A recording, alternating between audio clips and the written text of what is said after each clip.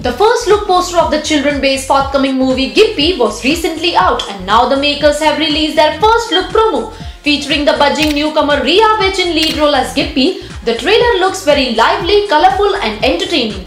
The promo itself starts with a jaw-dropping, normal and practical conversation going on between two young schoolgirls who are probably talking about their increasing breasts. After that, the trailer introduces a 13-year-old cute little kid, Gippy Riya-Vij, who is entering in one of the most crucial age of all the children, called as teenage.